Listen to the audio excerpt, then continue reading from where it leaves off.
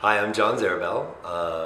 I'm a curator and critic. It is April 14th, 2017, and I'm here in Patricia Sweetow's gallery to talk about a series of exhibitions she's got up right now. The first one is with Adia Millet, a black artist who is got very hot and famous in the early aughts. This is a recent exhibition she's done of some house paintings, a series of works. There's 72 in all, each of them 6 by 6 inches, and then this one, which is the I guess the house paintings are guest houses, so this must be the main house. It's untitled, so we'll never know. So the guest house paintings, each of them represents a different state of mind. This is inspired apparently by a poem by the Persian Sufi poet Rumi from the 13th century. Rumi is an incredible poet. If you don't know him, you should look him up. But this is really a way of thinking about. Well, let me start that again. This series is a way of thinking about different states of mind and the way in which we as humans are housing these different states, right? And each of those states is in some ways part of us. So what we see if we look at the series of paintings is a kind of, a typical flat lateral version of a house, with a triangle on top of a square and a door in the middle. And each one is different, but it's not the house, right? The house is the self. The self has these states of mind, and those states of mind are variously represented in this series of 6 by 6 inch paintings.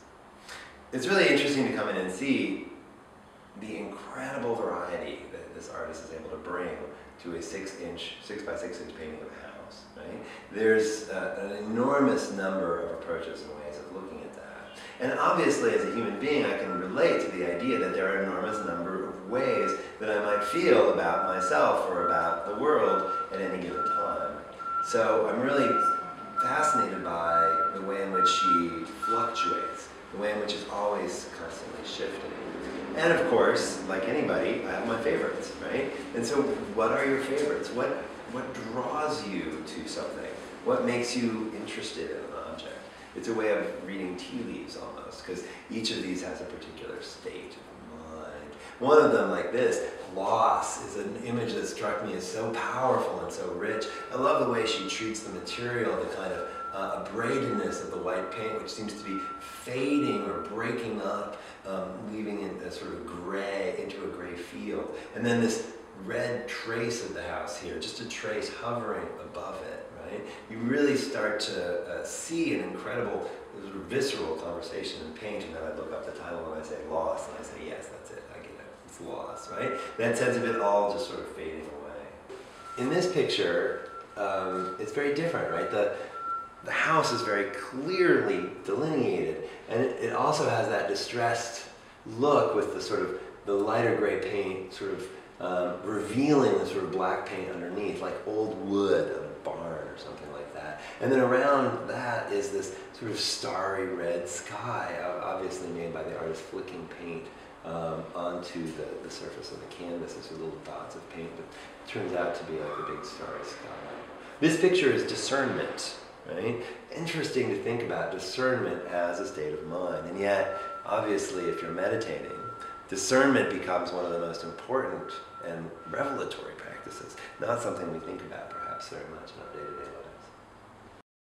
So, integrity, right? This painting, I liked it when I first saw it. I didn't know what it was about, and what I liked about it is that you can see that there's a surface, there's a wall, it's a variation, right? All of these are variations on the same theme, but here you can see like a surface wall, white plaster on the outside, but on the bottom it's peeled away and you can see these layers of structure underneath it, right? And if the guest house is really a version of the self, then we're thinking about ourselves not as just sort of trees blowing in the wind, but that we actually have structure. We have roots that tie us to the ground. We have things that help us be who we are, right?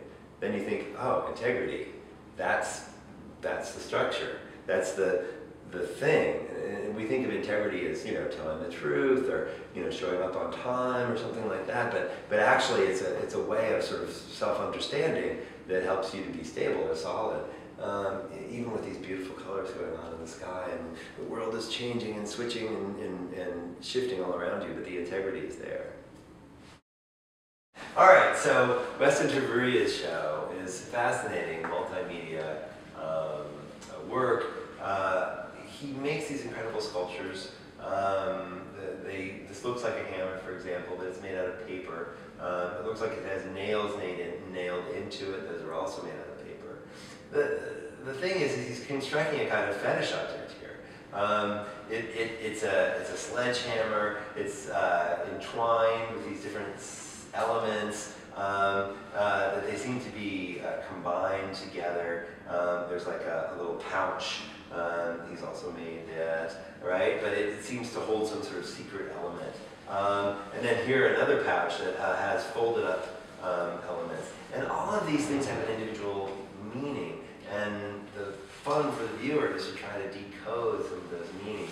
How much can you get out of it, right? The fly swatter has some metallic reflective quality in the grid of the fly swatter itself, right? And it took me a long time looking at it, but I finally realized that it says strike, right? Strike like strike the fly, or strike like let's go on strike. There's multiple meanings here, right? And he's playing with those meanings and teasing them out with each one of the objects. This piece is particularly noteworthy. Let's see. Break here where I take a look and see what it's called. This piece.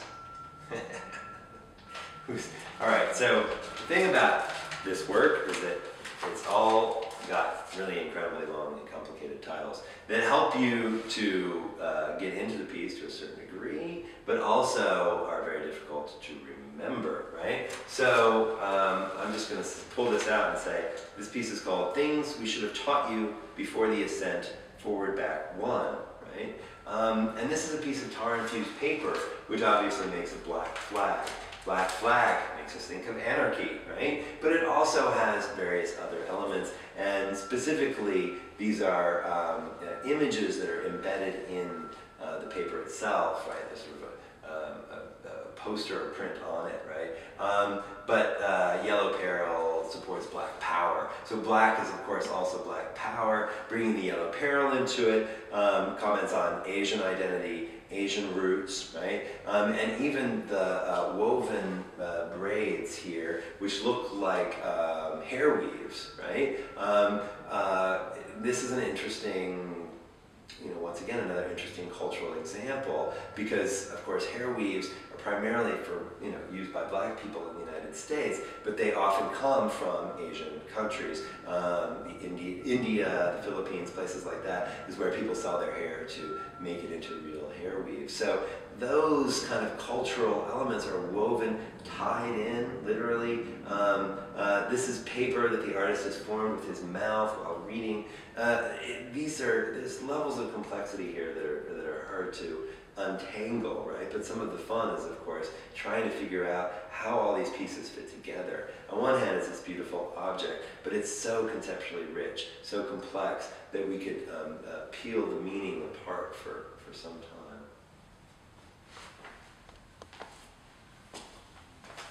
time. Okay, so this piece is Things I Gather, and obviously it's made in the shape of a rake. Once again, he's making all these works with paper, so even though it looks like it's made out of wood spokes, it's actually paper turned into wood. String that's made of paper, and all of it incredibly carefully handcrafted. The question of the rake is like, when you're raking the lawn, you pick up whatever is there, right? And that's in some sense a kind of personal statement about the things he gathers, right? What does he pick up? And there's this sort of Chinese decoration here on the top. These objects, the red ones, was serving as a kind of shelf. These are actually protest posters that are folded around themselves, right? So there's a kind of political message, but it's buried, it's illegible. We can't see it. We know that there's some political message there, but it's beyond our grasp, right?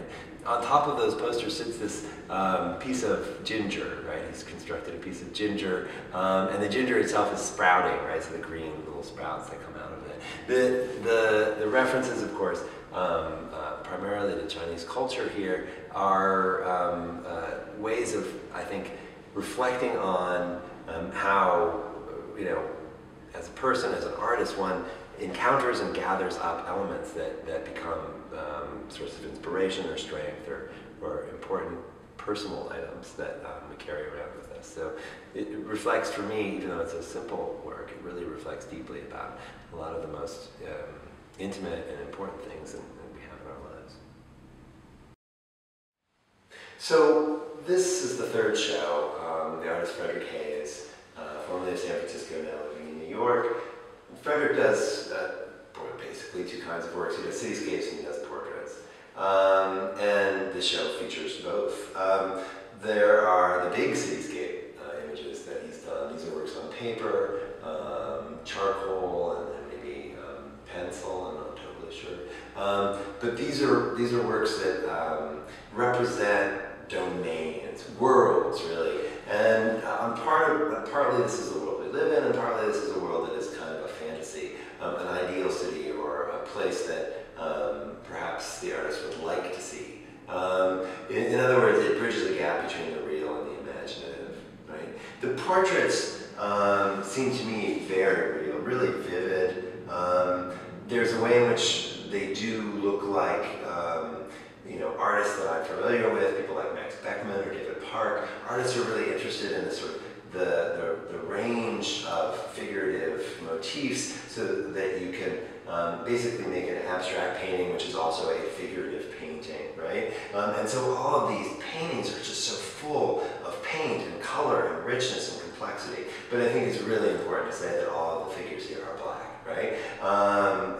And Frederick is making black subjects in his art. This is a topic that other artists like Carrie James Marshall have been particularly important to them, right? But the idea, or akin to Wiley even, right? But the idea of creating these small and extremely rich portraits, not of famous people like Hinda Wiley, but actually just folks, right? These are all people that you see on the street, right? And in each one, he's lavished this incredible detail, this rich painting style on these figures so that they come to life on these really small surfaces. These are 11 by 14-inch paintings, right? There's so little surface area, and he's done so much with each one. It just makes it so vivid. Also, there's a kind of emotional complexity here, right? This woman who's looking up, this woman with the sunglasses, the man who's looking straight at you. Each of them embodies not only a different kind of character or type, but actually a real emotional presence, right? And the best quality of portraiture really connects the viewer to someone we've never encountered